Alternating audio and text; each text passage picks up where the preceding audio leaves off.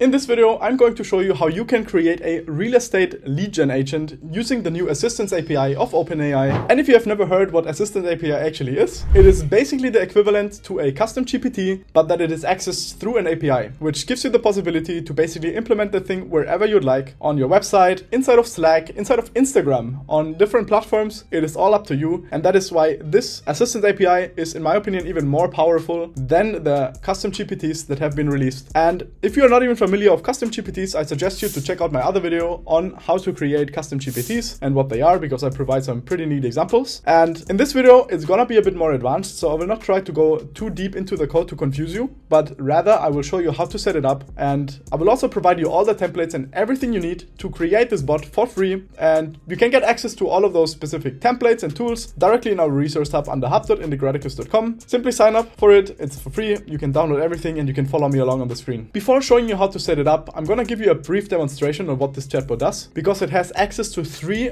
major actions. And of course, in the first place, it's here to assist us with our inquiries for whatever questions we have about our real estate agency. And it can also search through your property listings. It can also schedule viewings, and it can also create leads, which is those 3 main aspects that we focus on with this specific chatbot. And like I say, let's just dive right into it. I'm gonna show you the example, and after I will show you how to set it up. And at the end, I will give you some tips on how you can actually customize it so that you can extend it based on your needs. If you would like me to extend it, I'm very, very happy as well if you provide me some more details or features that you'd like to see inside of the chatbot down below in the description. And I'm very happy to extend my video and show you further features in the future. So that is another possibility that I'd like to offer you. All right, as you can see on my screen, I have a quick WordPress website that I just bootstrapped that has some very simple information. The real estate agency I made up is called Bright Horizons Realty. As you can see at the bottom right of the website, we also have a chat widget here. And if I click on it, it loads a chat that basically says, "Hi, I'm John, Bright Horizons Realty Assistant. How can I help you today?" And me as a client, I would like to know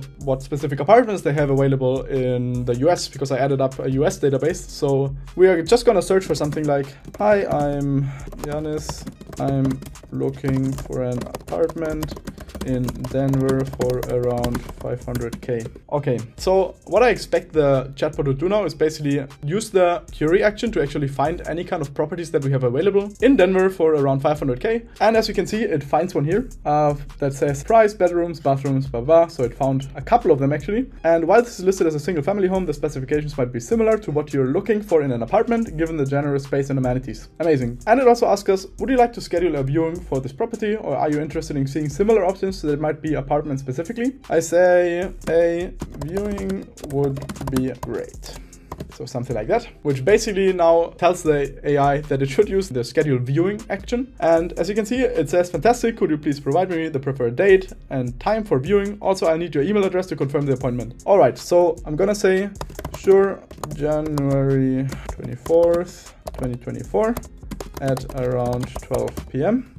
My email is janismore@gmail.test." Something like this. So what I expect you to do now is talk with the schedule viewing API or action and create a viewing for us. And you can see it actually did it properly. Your viewing has been scheduled for the property at 2:02 blah, blah, blah. With your email, you should have gotten a confirmation shortly. And if I have any other questions, so it basically just continues the chat. And this is just amazing because I can use just natural language to actually create viewings and everything directly inside the chatbot, and that in a very easy and more optimized manner that I would have been able to do it before the Assistants API. So all of that comes right off the box.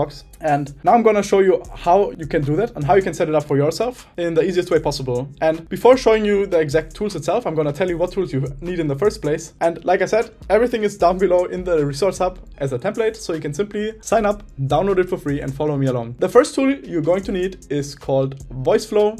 VoiceFlow is what we are using as the visual chatbot that we implement on the website. The second tool we are going to use is called replit, which basically allows us to provide a code base on a server that we can customize with our custom code and do specific actions with it. I promise you, you will not need to write any code. Everything will be available as a template. You just need to adjust some values, but I'm going to show you that in a moment. The third tool you need is called make.com, which we are going to use to schedule our viewings inside of our Google Calendar. Then we are also going to use Airtable to capture the leads, which is what we haven't done here. here, but you can basically capture the leads in case someone is interested in a property and the AI tries to do that by itself and try to find whenever there's a good possibility of capturing a lead to actually capture the lead. And lastly, of course, you need to have an OpenAI account for the API, because that is also what you need to actually communicate with the Assistants API. All right, the first thing you need to do is you need to head over to a resource hub and fork the replit template, which looks something like this. There was an amazing approach from Liam Otley. If you don't know about him, he's amazing. I'll link his channel as well down in the description. So Liam basically provided an amazing example for a solar company, and I basically used the template, I customized it, and I structured it more so it's easier for me to use and of course for you to use. And I'm going to explain you the changes and the way it works, because I believe the way I set it up is just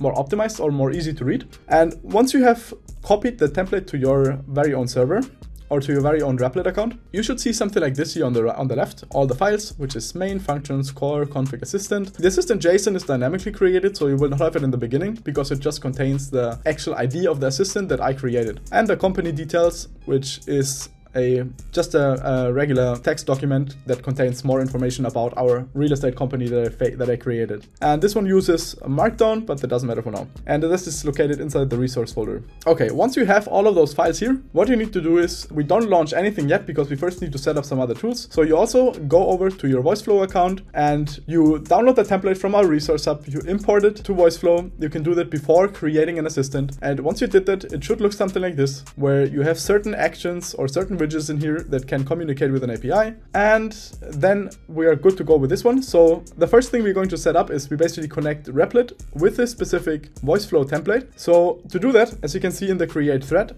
you are basically requested to add a URL here, and this URL needs to be your very own one that you can find within your Replit code. So if you go to web view, you will find a button here called new tab. You just right click it, copy link address, you head back over to your chatbot, you go into here and you replace everything before the /start with a URL, or with a slash, so that it looks like this, /start. For me, that didn't change anything because it was already the same URL. And you do the exact same thing here with the generated response, just that you see that the difference is the /jet at the end. And once you have set up your custom URL here from that Replit template, you're ready to go. Also, I'd like to note, in case you don't see the web view here, you can click on the plus and you can select the web view from the drop down here and can add it to the viewing here so you can find that new tab button in the first place. All right, once you did that, you are good to go here. So you can simply save it or publish it. And I'm going to show you how that works as well. So we're just going to create a new version. We publish it, and then you will be prompted to add it as a widget, or you can add it as a widget. As you can see here, embed widget. We just click on it and you just copy that whole code and you place it into the body of your website. So wherever that website is hosted, you simply add it before the closing body tag, or wherever you can inside of the script tags, whatever kind of platform you use to create the bots. And then you will already see the chatbot right in here. You will see it in a way that looks like this, where you already see the messages, but you can still not properly use it because it is not connected to other parts of our template. And to do that, we basically continue with the next step, which is OpenAI. So to connect it with OpenAI, you of course need to set up an OpenAI account. You simply connect it with an OpenAI account. I just click here and you will find it. You just log into OpenAI and you go over here to API keys and you fetch the API key you need. And once you did that, once you have copied the API key, what you do is you go here, you go to the secrets tab. Again, if you don't find it, you click on the little plus, you search for secrets, and you will find the secrets tab right here. And there you will find two specific inputs: the OpenAI API key and the Airtable API key. The first one you need to set up is of course the OpenAI API key. You can paste it in here, the one you copied from OpenAI, and you're ready to go with the OpenAI setup itself. So that is also done. The next step we actually need to do is set up the Airtable API key. And what you do for that is you first create a new Airtable under airtable.com. If you don't have an account, just create one, it's for free. You can simply use it with whatever kind of database you would like. This is to capture the leads, and you can set up a table that looks something like this, which has the columns name, phone, email, and property preferences. That's all we need in that example, and it should also be sufficient. Then to get actually access to your API key, you simply click on here, then you go to Developer Hub. And in the Developer Hub, you can create your new token right here, which gives you access to the API token, which you can then add into the Airtable API key. And once you did that, you still need to add the URL that is like your specific URL for the endpoint. And I'm going to show you where you have to place that. First, I'm going to show you where you find it. You go over here and you go to Web API Documentation. You click on your first workspace that you will find on here, Real Estate GPT Agent. And then you click on Authentication and you will find a URL right here with /leads at the end. You just copy that whole URL. You head over to our Replit template. You go into functions.py. You scroll down a little bit to the create lead file down here, and you will find the URL here. And this is the one you can replace with your specific lead URL. For me, it doesn't replace anything now because it's the exact same URL, but for you, you would have a different one here. All right, once we did that, you can simply save the file by pressing Command S, or I think Control S on Windows, save the file, and you're good to go with the Airtable setup as well. Then the last thing we need to do is set up our make.com template, which you also have access to through our resource hub. So simply download it in the resource hub and import it into a scenario of your choice. You can do that by clicking on inside of a scenario on the 3 dots and on import blueprint. And once you have done that, it should look something like this, which has literally just a trigger and a single action to create an event inside of our Google Calendar. All you need to do is you need to set up your Google Calendar up here, and then the rest is already configured. So you basically don't need to do anything in the first place. Then inside the webhooks, you click on that, on the webhook trigger, you copy the address to clipboard, you head back over to our functions.py file, and in line 43 as seen here, you simply replace that make.com webhook URL and header with yours. Again, for me, it doesn't change anything because it's the same one, and you again save that file. And you can see if you save it, this little icon here starts loading, and you will see that it saved it properly at the bottom right. Okay, now we should basically be ready to already test that whole thing. And if you set up everything, all you need to do is you need to click here on the run button, and it should work. And if you see no error, it should look something like this as seen here. Because if you would have an error, you would not see the specific information, and you would see more some kind of error message that you can see to debug what's going wrong. But that's basically it. If this one is running, you can already head over to your website, refresh, click on it, and actually try it out for yourself and see if it works. You can ask it some questions about the actions that are available, and that's it. So this basically gives you already access to the whole possibility of using the chatbot directly with a custom assistant API on whatever platform you want, in that case on the website. And now, as an addition, I would like to give you some more information on all of the code inside of our replit template, because there's a lot happening, and I would like to give you a little bit more clearance so that you know how you can customize it yourself. And to do that, you basically head first to the main.py file, which is the main file that contains only configuration part. So you see here /start, this is basically 2 endpoints that we are using within our voice flow template to communicate with it. So when we head to the designer and you click into here, you can see that we have /start here, which is the endpoint that we talk to over here, and it does these specific things. So this is usually something you don't need to touch. This is already pretty standard, and it's properly formatted. The assistant.py file, you basically also don't need to touch. All of that is predefined and usually nothing you need to worry about. Core functions is the exact same thing. It is just predefined code that enables you to actually do the things with the OpenAI API. But where you would like to look into is mostly the config.py file, where you will find all of the tools or the so-called actions that we have available, as well as the assistant instructions. And as you can see here, the assistant instructions is a big variable within 3 curly brackets that also closes with 3 curly brackets. And all of that information in the middle is basically just instructions that we use to give our assistant meaning. As you can see here, it has constraints, it has functions that it has access to, the approach it should use, that it should always, like the goal at the end, so that it should always be helpful, basically always help the customers to get to an end goal.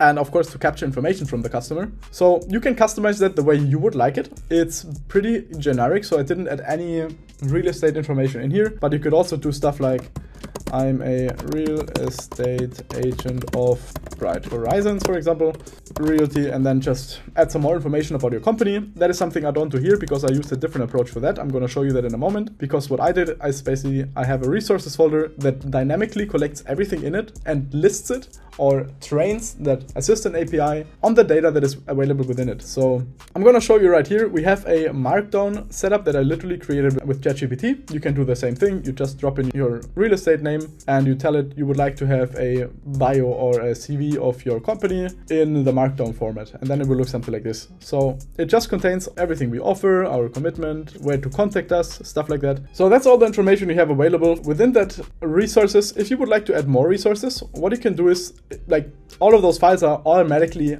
added to that assistant while you create it. So keep in mind that the assistant always gets created once with this assistant.json. So if you don't see it, it will create a new assistant with the information you have in here. In case you adjust something inside of your resources or inside of your config, I suggest to delete the assistant.json file and run that whole thing again so that it creates it again. So it basically creates a new assistant with your new information. Otherwise you would still run on the old one. And if you want to add more files, you can do the same thing. Let's just say I copy the exact same stuff again and I want to have a new file right in here. I call it company info2.json. txt file, and I can add the same information here or whatever information I want to add as well. And it will also start indexing that. So you don't need to add any more custom code. All of that is automatically indexed for you. So you only need to provide the information inside of the resources folder. Then back to the config, we have something called actions or the tools, which you see here. And this definition basically is what the custom action has access to, which is a function. And that function is called schedule viewing. It has a description, schedule a property viewing based on your user preference, and it has access to parameters, which is what we actually need at the end to do certain information with it. And I'm going to show you that right now. So for the schedule viewing function, which basically, like the name says, schedules the viewing for our real estate chatbot, we have parameters available called property ID, desired date, desired time, and email. And you will see when you head into our make.com template, you open this tab, you will see property ID, viewing date, viewing time. And the email we actually don't use here, I see, but that is something we could probably add from, that you can probably add here in the event name. I think I just saw I haven't done that yet, but you can basically add the email ID right here. Once you've added the email like this, it will also have the email inside of the meeting, so you always have access to. Of course, that was a very quick bootstrap. You can definitely optimize that by using either other tools or setting up your Google Calendar differently, or use even the text one. So this is in detail. You have the quickly one where you can describe your meeting in natural language and it creates it for you as well. So that's another nice alternative. But anyways, those are all the properties that are defined here. And if you want to add a new one, let's say you want to add one for, let's say, contacting us, you can basically just copy that whole variable. You can say contact tool, and then you would change stuff like contact us, and you would add the variables that you need. And then you can copy that variable name and you simply head in the assistance.py file. And if you scroll down, you can add the custom new tool or action that you added right here. So you say config dot, and then the tool that you actually want to add. Type it in and it looks something like this. And that's all you need. So, and the comma here is also missing. Perfect. So now you basically added a new action. That is the way how you can extend them. And again, don't forget to stop, delete the assistant.json and restart again in case you want this new action to be available. And we did the exact same thing for those other actions as well, as you can see here, create lead and property search tool. The property search tool is the last one I would like to look into with you, because we can also see all of the callbacks and that are important. And callbacks basically is when the assistant API actually wants to call one of those functions that we defined, because right now we just defined them, but we also have, of course, a callback which OpenAI can use to execute that function. So when copying the property search function, for example, you can head into functions.py file and search for it or just scroll for it. As you can see here, it's in line 120, the property search. And this is basically the callback for the property search function. And right now what we do is we have a very, very basic example that just takes a sample property.json file, which is here, which just contains a JSON of 17 properties that we listed in the USA. But this is something that you can customize or even connect to your very own API endpoints on whatever database you have access to. And then you can basically filter through it here. So what I did is for matching properties, as you can see here, we basically just loop through it. And we check if the price kind of matches, if the location kind of matches, and if it matches, we add it to the matching properties and we return them. So in case you have an own API endpoint, you would do something like, you would probably have an API call here that fetches the information based on the parameters that you have defined inside of the function right here. So we have budget, location, property search, a property type. But if you want to have something like search, let's say search, you can basically pass this value as well along inside of your functions.py file right here, so that you can basically create a query that can query information directly on a database or wherever you have hosted it. What I really like, by the way, is Angolia. If you have seen it, it's an amazing tool for filtering some information using native language or natural language. And then you can also filter through the matching properties and return them again inside of this tool function that then again is sent back to the assistance API, and that one can use it to create a natural response. And I think that's it for now. It's already quite a lot of information that I gave you right here. So just to wrap it up again, for you, the only things you need to really adjust is the functions.py file, the config.py file, and the resources in case you want to. And you, of course, have to add all of the keys as I've showed you before. And that's basically it. If you manage to make it work, you should see the chatbot right here as a widget at the bottom. You can click on it, you can communicate with it, and you can extend it always inside of your replit.com file. If you want to take the thing actually live and you don't just want to run it in your browser, because once you close that, the server basically shuts down, you can click on the deploy button and you can set up a deployment on on an actual server that runs even without you having it open in the browser. So this is great for testing. This is great for actually setting up your deployment and using it on a live website. So I definitely suggest you to check that out in case you plan on making a real estate bot like that and taking it live. And yeah, that's it for now. I think it's already a lot of information. Definitely go through it again and definitely download the templates. They are a big help, so you don't have to write any custom code. And if there are any other questions or features you would like to see within this specific chatbot, I'm very, very happy to help you out and create another video about it, extend it, and so we can basically build an amazing real estate chatbot together. And I hope you liked the video so far. Feel free to follow me again for more. Feel free to subscribe, would definitely appreciate that, and see you next time.